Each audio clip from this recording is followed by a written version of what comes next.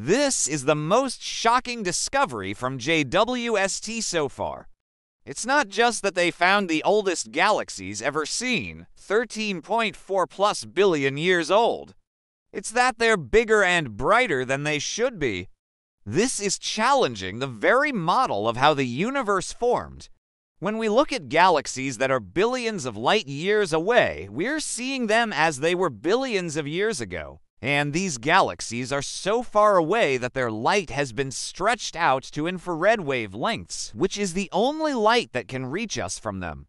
And what we're seeing is that they're bigger and brighter than expected. This means that either they started out that way, which would mean that the universe formed faster than we think, or they've grown a lot since then, which would mean that they're evolving much faster than we expect.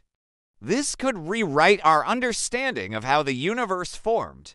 It could also help us understand how galaxies evolve over time and how they grow. If you like optimistic science and text stories, stay tuned for more.